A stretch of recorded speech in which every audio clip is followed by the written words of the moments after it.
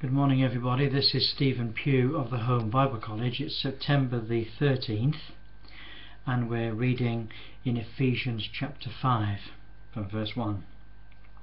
He begins, "Be ye therefore followers of God as dear children, and walk in love as Christ loved us and gave himself for us, an offering and a sacrifice to God for a sweet smelling savour." Now that isn't my password, but that's where I want to begin. That's where Paul begins. My password is going to be a little phrase which is in verse 18, where Paul says, "Be filled with the Spirit." Be filled with the Spirit. And lots of times we look upon a phrase like that, being filled with the Spirit, as being some sort of an ecstatic vision or an experience in which we're taken off into another world, in which our minds are enraptured by Christ. But that isn't, I don't think, really what Paul is saying. If we want to know what it is to be filled with the Spirit, then we need to go back to verse 1 and 2. Let's read it again. "Be ye therefore followers of God as dear children, and walk in love as Christ also loved us." Being filled with the Spirit is not a one-off experience. We might all of us have a one-off experience sometime in our lives, or maybe more than once, in which we are just completely enraptured by Christ. It's a wonderful thing. We all might have that. But you know, being filled with the Spirit is a much longer and more consistent and more daily experience. And it is to walk in love as Christ hath loved us and given himself as an offering and a sacrifice to God for a sweet smelling savour. And that's what we're to do. We are to be followers of God. We are to give ourselves as an offering and a sacrifice to God for a sweet smelling savour. And may I say that when you do that, you are filled with the Spirit.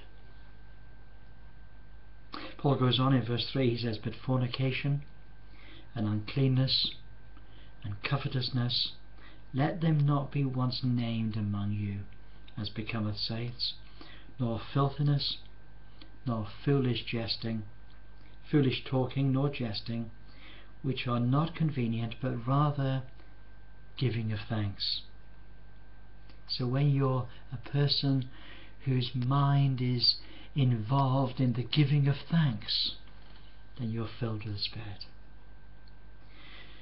And then he goes on, he says, "Do not be partakers of evil men.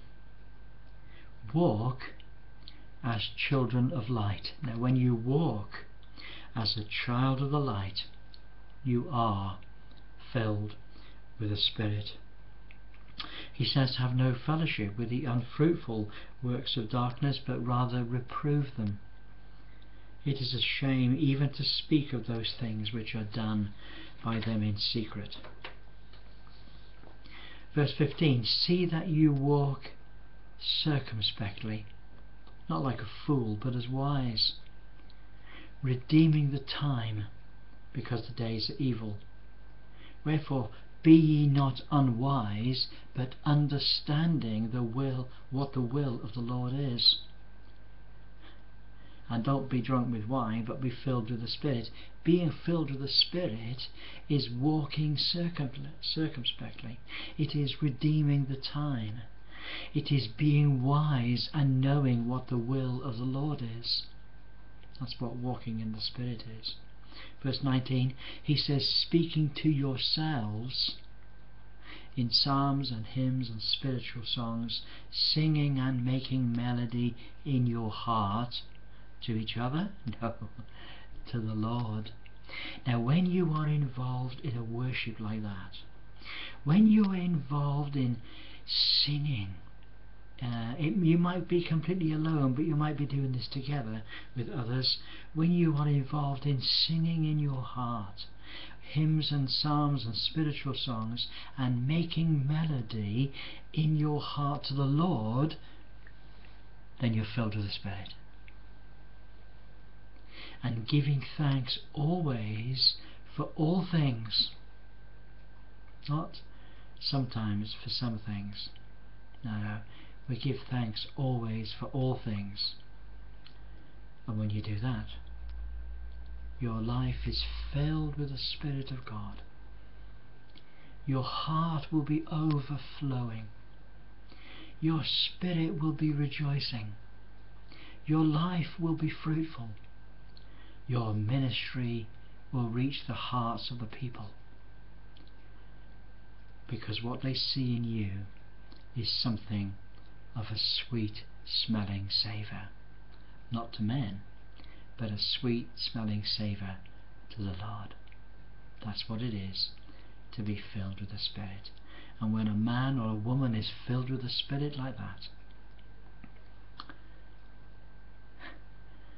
they're walking in love. We're to walk in love. We're to live in the love of God that will overflow our lives and our ministry to be a sweet smelling savour to God. What a wonderful life the Christian life can be. Well, God bless you. Looking forward to speaking to you again another day. God bless you. Have a great day. Bye for now.